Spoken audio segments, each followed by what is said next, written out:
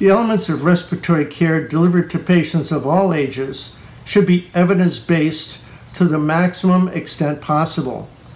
This, the first part of a two-part module, examines numerous research studies that have appeared in the peer-reviewed neonatal literature, both to provide you with useful models of the generation of clinical evidence, as well as to supply you with results that you can apply in your day-to-day NICU practice.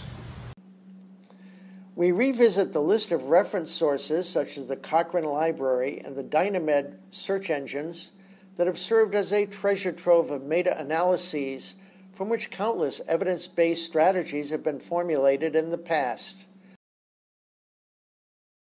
The module proceeds to a discussion of statistical methods.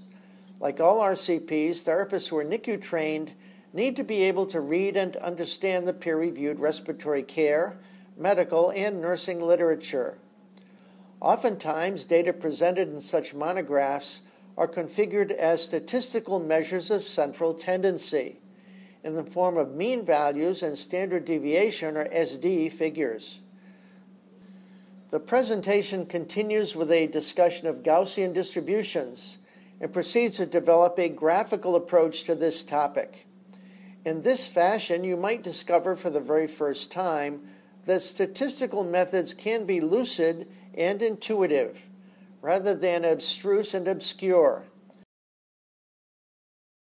The lesson then explains the features of a crossover study design, the importance of a control group, and the meaning of the term double-blind.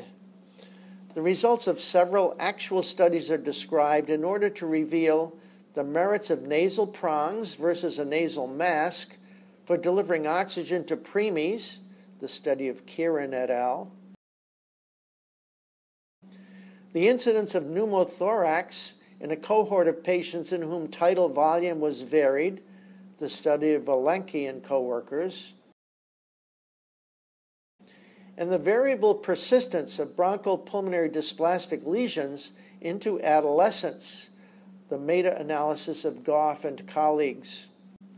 The Goff paper describes a systematic literature review of 7 databases, wherein 14 studies were identified, 8 of which were of high quality and 5 of which were of moderate quality.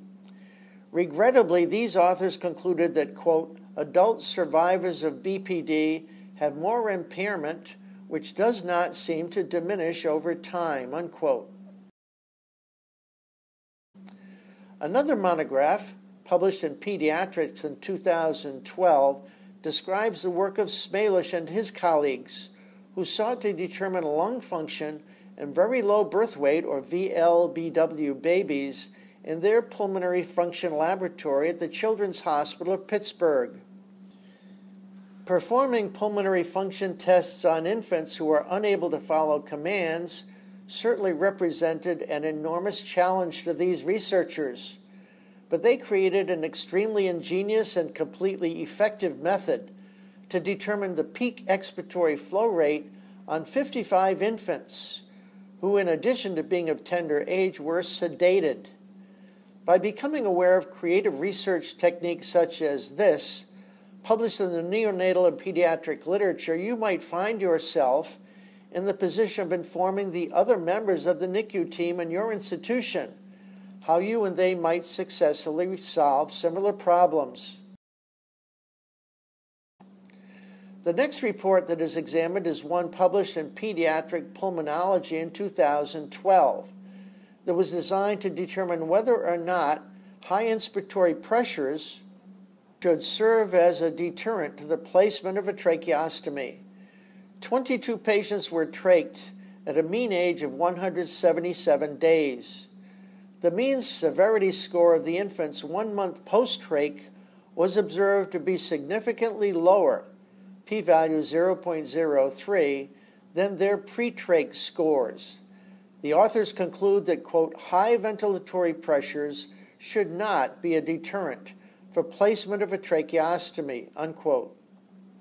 If this question ever comes up in your NICU, having navigated through this module will put you in a position to provide input from the peer-reviewed literature.